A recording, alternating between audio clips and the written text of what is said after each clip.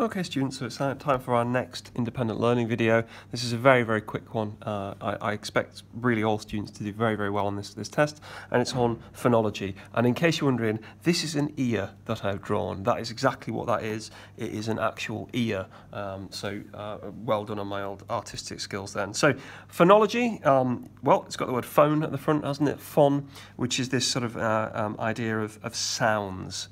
So we're going to do another video in future on spoken features. That's a slightly different issue. What we're talking about here really is focusing on, in written texts, how can you get a sense of sound across? So what terminology do we know and what can we use to get a sense of sound across? And the nice thing about this is that you'll probably know most of it already from GCSE. Okay, so very quickly we have a look at the booklet on page 18. Okay. And all we're doing to start with is just looking at some of the key bits of terminology. Ooh, that's your test that's sort of sneaking in there. I've actually written the test, I'm not going to show you that yet. That's what you're doing. Here's some of the key features then of sound effects in text. You probably know some already. I'd expect everybody to know alliteration, repetition of consonant sounds. So I can't go into it just now, the difference between consonants and vowels, but if you're not sure, you really do need to look them up. You need to certainly know what the vowels are in English. But for example, if you're repeating consonant sounds, not vowels, it's called alliteration. That's loves, labours, lost. Repetition of the same sort of consonant there. Assonance is when you repeat a vowel sound, so it's usually in the middle of a word. So Moses presupposes his toes are roses, yeah? On one of the greatest issues is the misuse of disused tissues, for example. So that is, sorry about that. This is all about vowel sounds being repeated, like O and E, and so they're usually in the middle of words, okay? Consonants is repetition of consonant sounds, but they don't have to be at the start of a word. So if you rap rejects my tape deck, eject its projectile, we've got that sort of consonant sound, eject, that cluster of consonants, jek, but it's in different parts of the word. So sort of we technically use alliteration for when it's at the start of a word, and consonants when you get the same sort of consonant clusters of sounds, but they're not necessarily at the start of the word. Okay, onomatopoeia, I do expect you to spell it correctly. Onomatopoeia is the idea. If you don't know what the vowels are, they're all in there.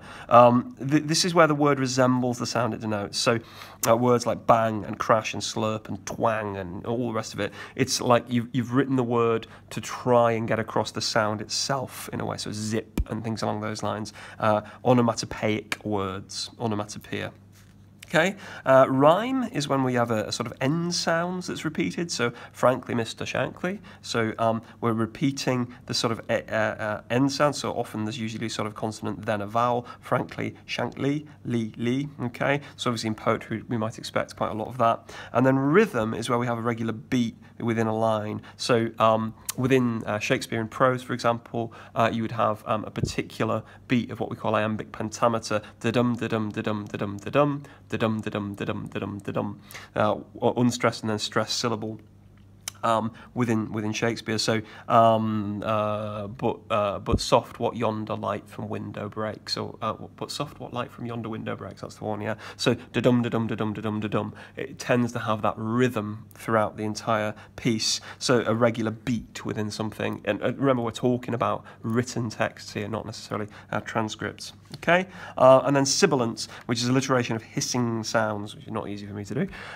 So S or the soft C, like in stealing, X, that X, the Z, sh, ch, and th. So soft sibilant sounds. And S sibilants is often used in literature to connote something quite sinister or strange is going to happen. It sounds a bit like a snake, doesn't it? But it can also be used for sort of passion as well. Sort of if you have certain types of text that are quite sort of passionate, or there's two characters are getting together, you might have lots of sibilants in there. Okay. At A-level, though, we do expect you to be able to look a little bit closer at the types of alliteration that you can get, a more phonological understanding. And this is really important once we get to more spoken text, where we're going to learn something called the IPA, which is when we're looking at spoken records, transcripts of actual conversation. It's a way of really honing out the different sounds that you have. So we learn this new alphabet which helps us here. So this is a nice way into it. So we've got sibilant, plosive, liquid, fricative, and nasal. Different types of alliteration. So let's have a look. Sibilant alliteration, well, we've already seen. These are your sibilants. Sam Smith, Charlie Chaplin, Ziggy Stardust. But notice how it's still sibilant alliteration, even though we've got a different consonant at the start, because they're all sibilants. They're all sort of words that are that soft hissing sound in English. So Sam Smith, if it was Sam Chaplin, it would still be sibilant in that way. Okay, and look again here. So we're on to the plosive one. So that plosives are like B and P sounds. D, T, K, C, G as well. K, I beg your pardon, and G. So B and P and D and T and K and G. Things along those lines.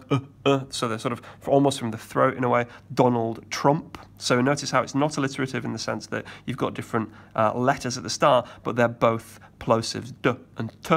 Donald Trump. Peter Pan, and Calvin Klein. They're plosive in that way, okay? Liquid sounds are sounds that are made like L and R sounds, so R in English at least. So L and R, some dialects have what we call the rhotic R, which is slightly different, but L and R, so they're like rolling of the mouth, L, R, like that. So Laurie, Lee, and Ryan Reynolds. But again, if it was Laurie Reynolds, it would still be a liquid alliteration there, okay? Fricatives, the nice way to remember fricatives is Fs. So F and V and Th. So F and V and Th. Okay? So Freddie Flintoff and Fred Flintstone. Okay, so Fred Flintstone and Fred and Freddie Flintoff. And then nasal would be ones where you have ms and ns. So if you think about when you're making those sounds, and it comes from the almost above the top of the palate, sort of like the back towards the top of your mouth, and so it's a nosy sound. And I've got a little bit of hay fever at the moment, so I'm sounding a little bit more nasal in general. So mamma mia or something along those lines. So so what we want you to do is to fill in the rest of this with some more examples of alliteration. And do remember, it doesn't have to be starting with the same letter, provided it's the same types of sounds for sibilant, plosive, liquid, fricative, and nasal alliteration. Okay? Next thing is homophones and phonological puns, or homophonic puns. Homophones, words that are sounding similar but have different meanings, and phonological puns or homophonic puns is sort of a play on words that relies on the similarity of words. What did the grape say when it was crushed? Nothing, it just let out a little whine. Ha ha ha ha ha ha. So that's a little play on wine, which would be spelled differently with W-H-I-N-E, and then wine as in the thing that, you make out of grapes. It's never funny if someone has to explain a joke to you. Right, okay, so homophones then, two words or groups of words that sound similar or different meanings, such great versus great, humorous versus humorous, wine versus wine. They're homophonic, sound the same.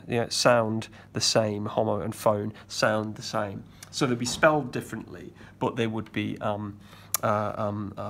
two different words. That's as opposed to what we call like polysemic, multiple meanings, where you have a word that's spelled the same, but it means two different things, like minute and minute, for example. So they don't sound particularly similar, but they're spelled the same. They're polysemic, multiple meanings, but they have same spelling, different meanings. These have similar spellings, same sounds, and obviously you can make a lot of puns out of those. And then phonological or homophonic puns are wordplay that relies on homophones, such as this one, wine and wine. Okay.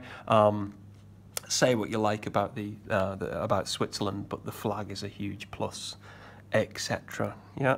Actually, no, that's polysemic, isn't it? Am I telling that? A huge plus? Yeah, it is. Yeah, because plus, as in, it looks like an ad. And yeah, just ignore that completely. Yeah, that's polysemic. I can't think of a homophonic pun. You can think of some homophones anyway, right? Next one would be, given we're talking about written texts, these are things that mirror spoken language. So pseudo-prosody and I dialect are two terms that we need you to know. We're going to learn a whole series of other terms for when it actually is a spoken text, as in a transcript, a recording of actual conversation. But this is when it's a written text and you're giving it a sound like quality. These are some techniques that you can use. So pseudo meaning fake and prosody meaning sort of sound features. Sounds complicated, pseudoprosodic effect, pseudoprosodic features, pseudoprosody, but it's really actually quite simple, and you do it all the time. So these are choices like capitals, italics, and bold to imply things like volume and emphasis and things like that, emphatic stress. So we must not fail. Anytime you're capitalizing to suggest volume, you're doing pseudoprosody, or italics for emphasis, or bold perhaps to suggest sort of emphatic stress, something like that. Then we've got I dialect, dialect meaning like a particular way of speaking, and then a regional sort of type of language, and you see it. So, for example here, let's go tun, that's a sort of I dialect referencing a sort of Geordie accent. Hello governor, this is sort of referencing sort of a Cockney accent, and is this your handbag? Yes, is this your handbag? Which is referencing a sort of French accent version of English, isn't it? So I dialect is this idea of using a different non-standard spelling to reflect a particular accent. It's not the IPA, it's not actually a record of spoken language, but it is an attempt to show it visually, so I dialect. And that's it, that's all the spoken features that you need to learn, phonological features, I beg your pardon, that you need to learn, and it's spoken features next.